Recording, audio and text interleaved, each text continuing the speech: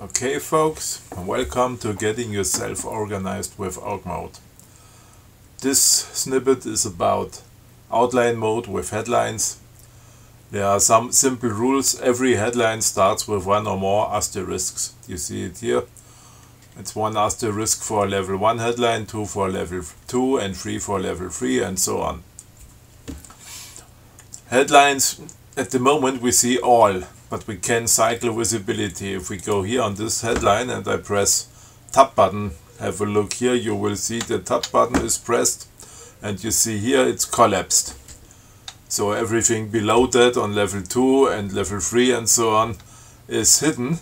I press tab again, I see the level 2 things, and if I press tab again I see completely everything packed out and it's like before. This was local because I only changed what's below this headline. I can also press shift tab to do it globally. So everything is collapsed now and everything is opening again. Then we have the possibility to indent headlines. You see, this one should be a level 2 block, but it's level 1.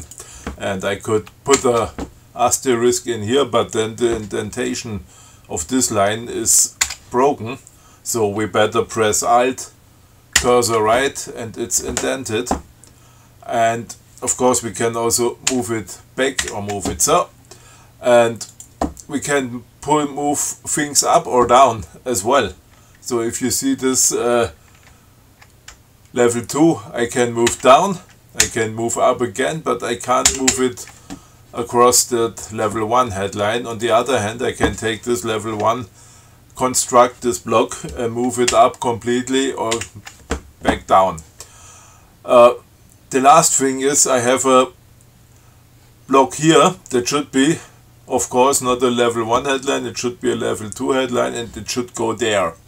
So how do we do it? It's easy. We place our cursor on that line, we press Ctrl C, Ctrl W, and now we are asked where should that item go, and the item should go to top item, so it's enough to write TO, press tab, and it's doing an auto completion here.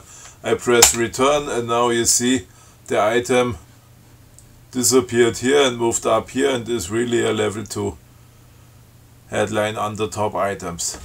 So this is the basic concept of headlines, outlining. You can structure your thoughts. And before we start over with the next thing, we make a file now. That's our brain dump with all the things I want to do. So wait a minute and I'll be back.